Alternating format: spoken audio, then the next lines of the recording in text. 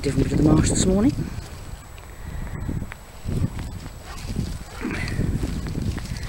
Just starting the walk, or the lurch as the case may be. And it's sunny and no fog, which we've had for days and days and days. What are you doing, Brodie? What are you doing?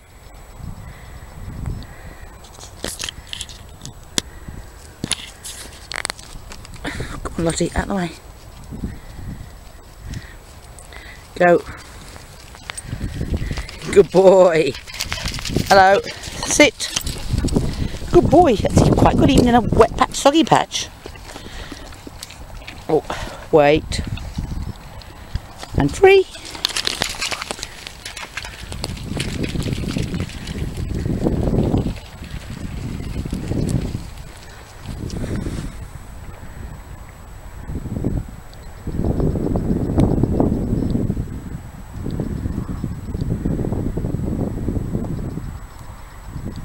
He's quite happy to make his own way, although he does go with the girls as well.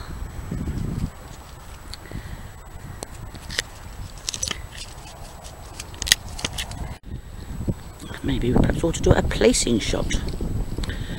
Right, this is the first bit of the marsh, which gets flooded at high tide, which has been flooded. And then we normally walk round over in that direction, to just the other side of that bank of things.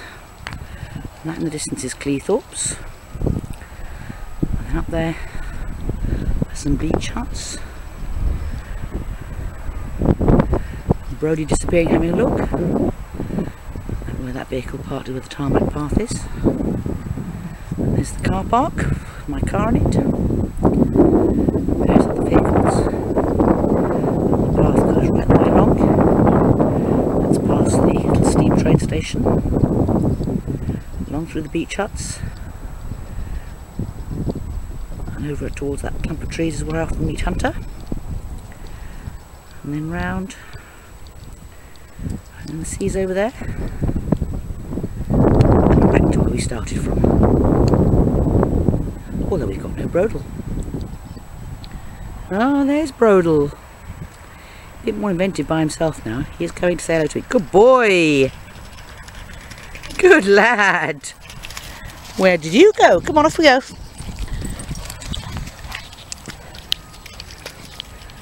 And the sun's going behind a cloud. As long as it's not misty, we don't care. Go on then. This is the muddy bit I have to be careful walking over. I always have them on a lead, because it does get routinely flooded at most tides, high tides. This is very low high tide. And I'm renowned for sliding around.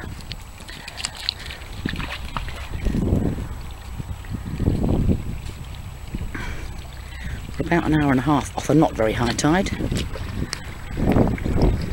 There's the water as it's going out, leaving the marsh area. Lovely. Hello boys, hello girls. Oops, come on then, off you go again.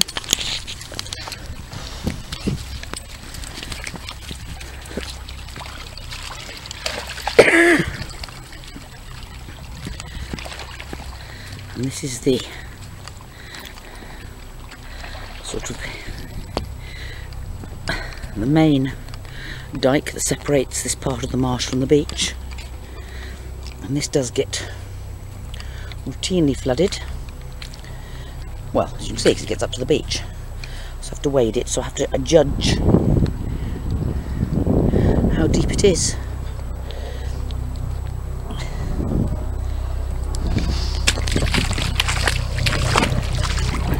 So why I routinely wear wellies.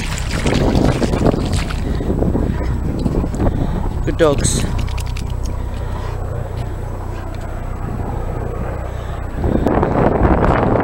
Come on then, chaps.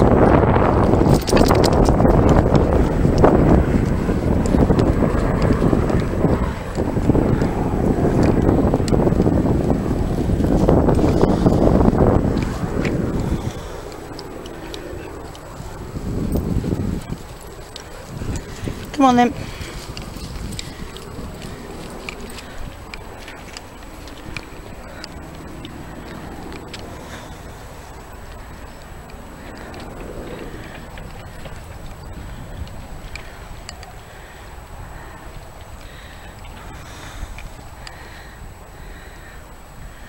A little Brodie! Good boy.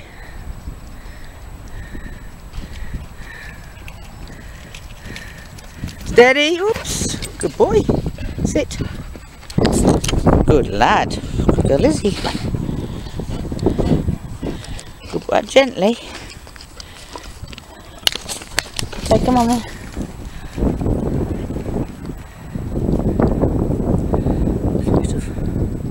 Lizzie mugging.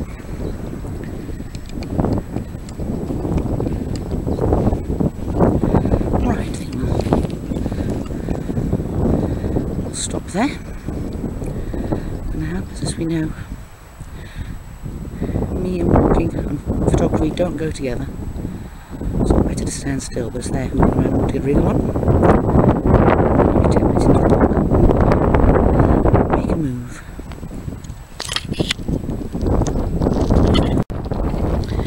This is one of the waypoints on our walk. I quite often have a pause. There's some big lumps of timber that I can sit on, complete with a big hole dug by Lottie and Lizzie the other day.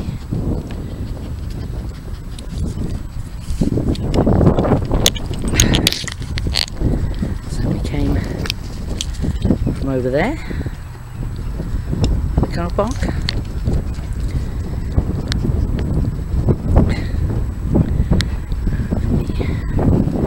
Alongside the inner part of the marsh. We've just paddled over it, and it goes round. Maybe I'll just about see that gentleman over there. That's where the most seaward of the three sort of parallel running paths is. As you see, we paddle over the marsh and carry on. You pan on round, and that's Cleethorpes.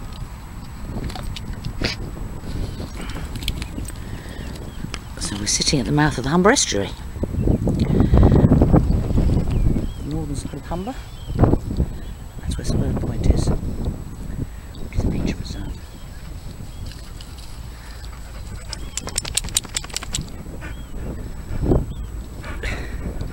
Brodie with his favourite toy. He's found this desiccated seabird about a week ago, and every time we come up here he grabs it, although it's now falling to pieces rapidly. One leg he took onto the beach yesterday and lost, and this is the second leg which he found again today, which he's rushing around throwing, rather hoping someone might chase him, but no one's volunteered as yet. He doesn't mind. Lottie having done the hole she's dug the other day. As you can see, it's very deep. They spent a long time doing that. But anyway, so I think we'll get a wriggle on, because the sky's